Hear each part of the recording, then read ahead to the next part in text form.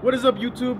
This is Johnny here again today, and I'm going to be bringing you episode 2 of the IS300 build.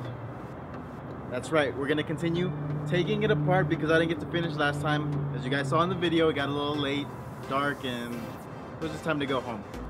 So now, what I'm going to do is go ahead and remove the fenders and remove all the little bent areas. If you guys look down here with me, we're going to remove this little part, which is basically like a little L that they actually sell at the dealerships.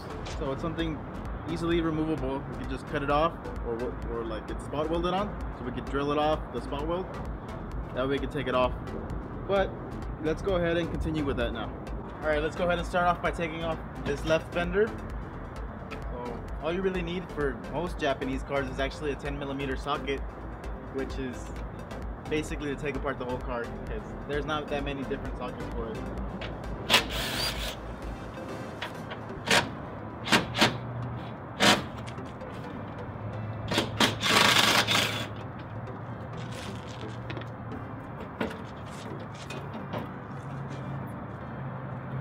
Fenders most of the time have bolts here through the top, right here underneath the bumper where it usually grabs it, sometimes in this little light area, and then underneath all you really have is the inner fender liner, which is a little plastic cover that you just need to go ahead and unclip. So with a flathead screwdriver you can remove those, and towards the back they usually have like a little Phillips screw head that you can also remove. But one more thing is they also bolt it back here in between the doors, so all you have to do is open the door a little bit and just kind of get to the bolts that are behind there.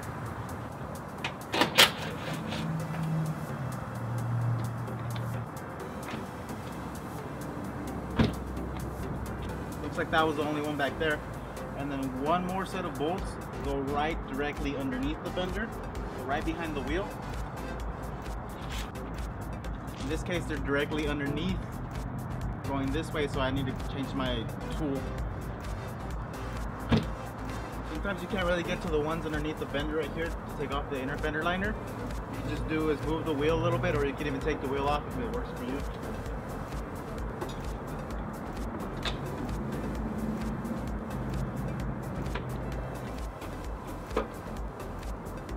So just a flathead screwdriver, you should be able to take it off.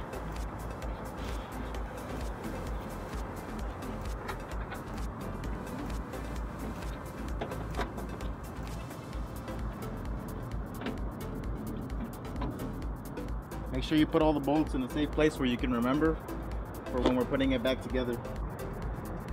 Okay, now that you got all the bolts removed and you figured out where they're all at, because in different vehicles obviously they're going to be in different places, but most of the time that's the general area. Now that we got them all off, and there goes the fender. Not much damage, has a little bit of damage up here. Looks like a little bit of the paint faded off, but it's in pretty good conditions. We could save it, or I could just buy a new one, just depending on if I can find one. So we're gonna just put it to the side for now, just in case. Okay, so now that we have the fender removed, what we want to do is go ahead and remove this part right here, which is part of the core support that the center is bolted most of the time, and these outer edges right here are actually spot welded. So what I do to remove that, so I just drill where the spot welds are at. So let's go ahead and do that.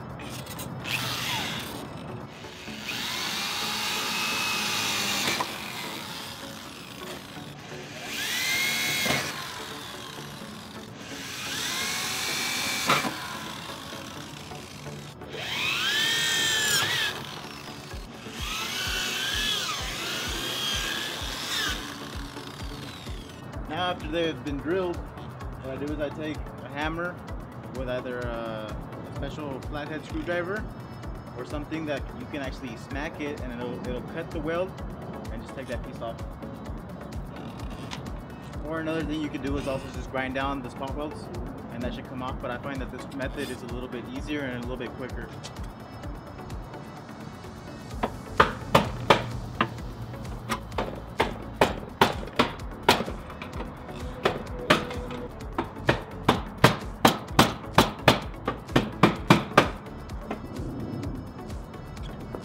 Looks like we have one more that I missed.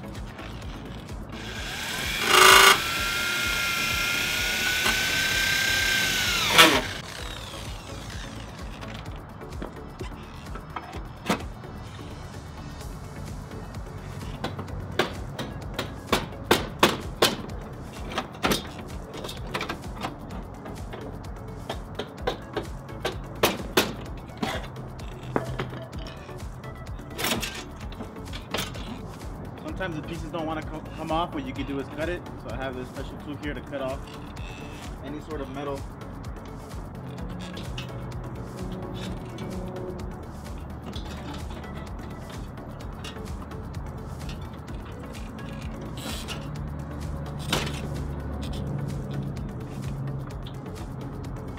There it is. Now this piece is off.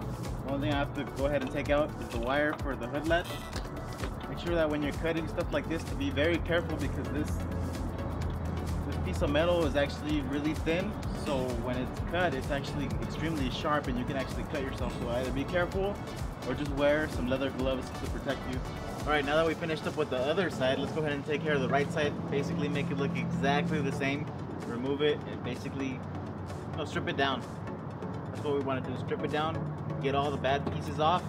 That way we can see that there's nothing more bent when we put it together. You know, with the core support, the fenders and everything's just going to line up perfectly, because nothing is actually bent anymore.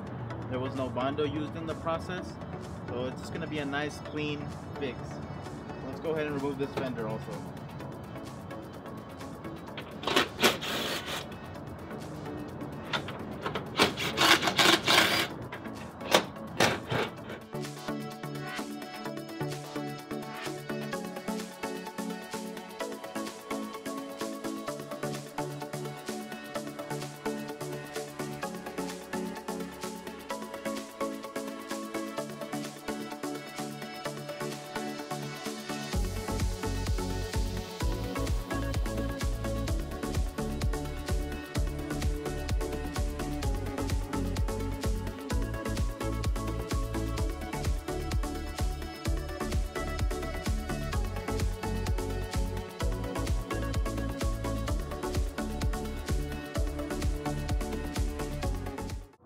Alright guys, looks like we're done with the episode for today. As you guys can see, it is now a faceless IS300. Everything has been removed that was damaged, except for the hood. I'm going to leave the hood on there for now, just so that way if it rains or I don't want the sun hitting directly on the engine, just so it protects it for now. It's easily removable, it's just 4 bolts and it comes right off. So I'm just going to leave that on there for now. Meanwhile, I'm going to start sourcing out parts, getting everything together. I actually have the headlights already. So I just got to get the rest of it. That way I can start putting it all together. But before that, I'll probably paint it and then put it together. So that is it. Thank you guys for watching. You guys have a great day. And don't forget to subscribe if you guys are new. And please go ahead and look back at the beginning of the IS300 build. This is the 3rd one that I came out, but it's the 2nd episode. So yeah.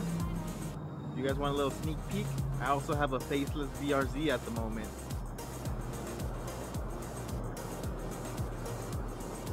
So that one will be coming up in a series in the future, so it's coming soon.